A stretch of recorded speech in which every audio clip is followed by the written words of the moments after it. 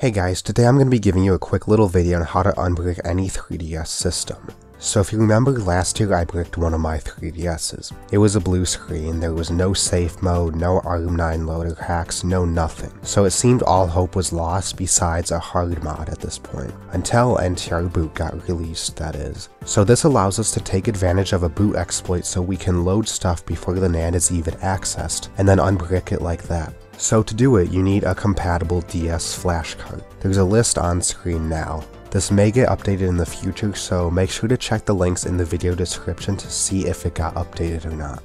So now what I'm going to be doing in this video is just a few steps from 3ds.guide because it doesn't make it specific to tell you what to do if your console is bricked like mine is. So you need to complete the initial setup steps like flash the needed firmware onto your DS flash card and all the other stuff that it tells you to do. I'm going to be continuing at this exact step on screen now, so you need to do all of the setup steps and everything before that. So yeah, let's get started.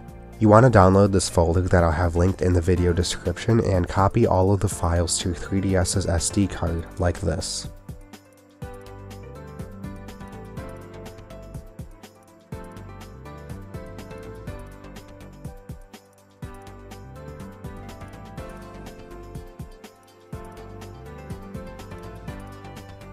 Once you've got them all copied, eject your SD card and put it back into your bricked console. Now, as you can see, my console is bricked and won't turn on at all. To fix this, you'll need to get a magnet to activate sleep mode. I'm just using these ones that you throw into the air and then they make crackling noises as they touch.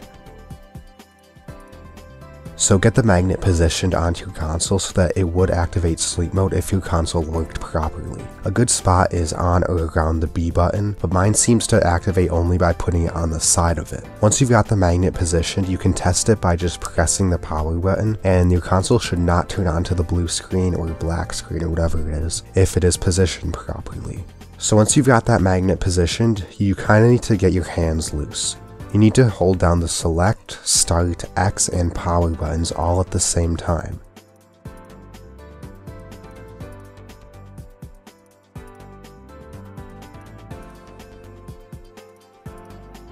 Once you see the blue light turn on the bottom of your console, take away the magnet and you can let go of the buttons, and you should be booted into safe B9S installer.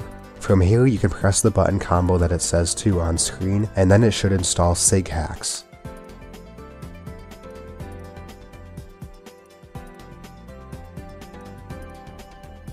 Press the A button once it's done, and then it'll bring you back to the same menu asking you to do the same thing. You don't need to do this, of course, so just hold down the power button until your console turns off completely.